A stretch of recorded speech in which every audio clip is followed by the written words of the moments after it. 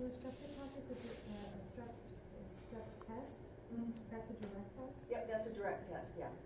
And again, if it were an indirect test, we'd have to have collected blood from all of us, which of course, we don't want to do that here. It's not even pleasant when you're in a lab where you're supposed to get it collected. Now, what's interesting though is, let's say you do get your blood collected and they're looking, do you have antibodies for something? They're not just looking, do you have antibodies? We want to know how much you've got in there.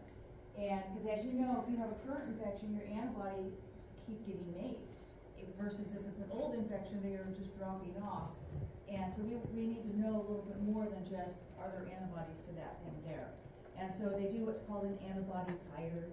And so they take your serum and they dilute it. And they dilute it by a lot. Like this is only going to 1 to 640. They'll dilute it well into the thousands. And they do an agglutination test where the antibodies agglutinate at a certain if there's enough of them there, enough concentration of them. So where that agglutination stops is the antibody titer. So it's telling us. So here you notice there's no agglutination there. This is kind of on the borderline here. So maybe you can see here maybe the titer here would be 1 to 160, and then when you get past that, then it's not agglutination anymore. So that's what would be reported out. If you're actually sick with that microbe and they took another antibody test like a day or so later, you're gonna have more concentration, and so we're gonna get a number that's more diluted and still within agglutinate the antibodies.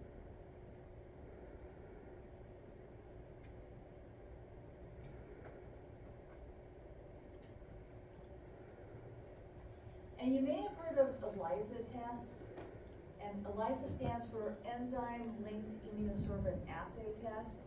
And a lot of these tests, they're kind of similar to the fluorescent antibody test. You can either take antibodies from the patient's serum and expose them to the antigen, or the other way, you can get the microbe from the patient and expose it to the antibody.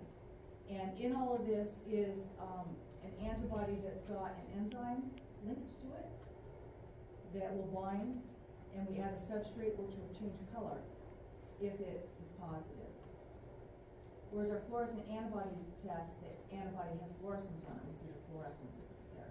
With this, the substrate turns to a product which changes the color there. So both the fluorescent antibody test and the ELISA test can be run as a direct test or an indirect test. It just depends on what you start with.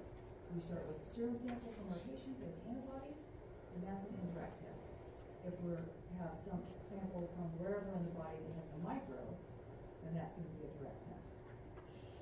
And they're quick. So the fluorescent antibody and ELISA test are pretty quick to run. I think for ELISA they use the secondary antibody as well, whereas for the fluorescence it's just that one. We can actually have a stacked one too. It depends on if it's a direct or an indirect test. If we have the stacked one. So what happens here is in this particular one, this is an indirect test. We've got the antigen that comes in the kit. We have the patient specimen, which has the antibody. It binds, but of course we can't see that. And then that's where the secondary antibody comes in with the enzyme. If this were a fluorescent antibody test, this would have the fluorescence on it. You guys have a lot of good questions today. Any other questions about what goes on in the clinical lab?